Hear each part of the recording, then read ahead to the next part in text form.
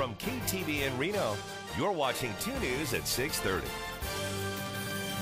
Well, our numbers are astronomical of cases that are occurring right now. We've probably got 5 times that many out in the community in reality. Coronavirus hospitalizations and deaths are rising rapidly in Washoe County.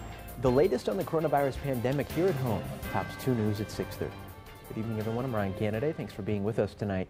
Washoe County's COVID cases are skyrocketing with 4 times as many active cases than just 1 month ago. Well, just today, Washoe County reported 538 new cases and 6 new deaths. More than 14,700 people have recovered from the virus, though. 241 people are currently hospitalized with COVID-19 here in Washoe County. That's up 11 from yesterday. As Paul Nelson found out, the morgue is also getting a lot more bodies.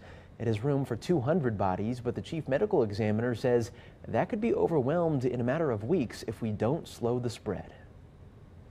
COVID-19 is taking its toll on our community. The disease has killed 65 Washoe County residents in just 1 month. 30 of those just in the last 6 days. So we are seeing an increase in the number of people that are passing away daily from COVID-19. One of those deaths was longtime news anchor Brent Boynton, who died from the disease yesterday. I'm hopeful that our community will learn from this and recognize how serious COVID-19 is and that it can kill any one of us. The surge in deaths is putting pressure on the medical examiner's office. It has room for a little more than 200 bodies, and about 10% of its coolers are in use. But if the rate of spread continues, it could run out of space.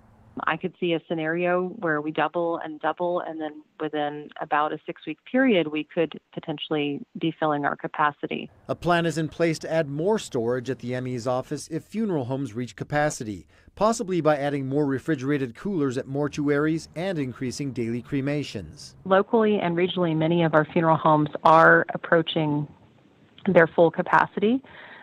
We will continue to monitor that situation. The spike in COVID deaths comes as Washoe County has already broken a record for overall deaths in 1 year. We've already reached over 5,000 deaths, and we've reached the total number of deaths from 2019 already this year prior to Thanksgiving. Covering the story, Paul Nelson, 2 News.